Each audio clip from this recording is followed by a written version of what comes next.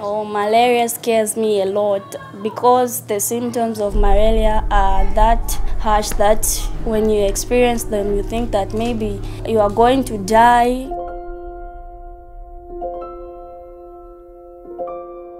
I was on the field in one of the health facilities. They brought this child, barely 5 years, and that was the first time I saw a child convulse. And for me, it was too much. Dying from malaria, it's just not right.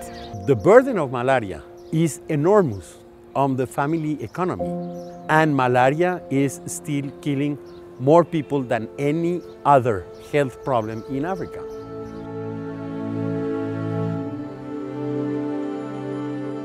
There's nothing more important than a mission that saves lives. 2/3 of the deaths that occur in malaria around the world are in children under the age of 5.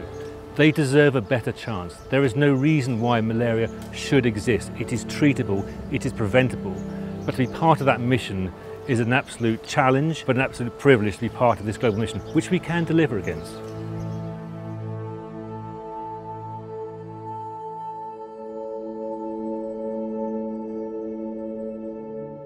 What we've been able to do for vector control in Africa is to develop a product which is really quite different to anything else that's available in the market. It lasts a long time when it's applied, and that makes a real difference to how effective it is when it's sprayed into people's homes. We are proud of being able to contribute in bringing this disease down, making people's life better. I think everybody agrees there is nothing more important than health in your life. All the rest is secondary.